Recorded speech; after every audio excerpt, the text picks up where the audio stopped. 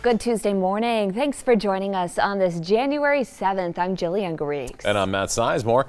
This week, two Treasure Valley cities will see new leadership for the first time in more than a decade. Meridian Mayor Tammy DeVeard will leave office today after 16 years. The mayor announced in early 2019 she would not seek re-election and would retire to spend more time with family. Over the course of 4 terms in office, Mayor DeVeard guided Meridian to becoming one of the fastest growing cities in the country.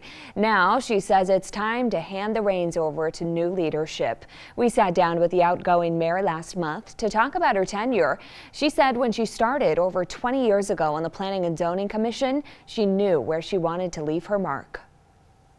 And we wrote the first open space ordinance.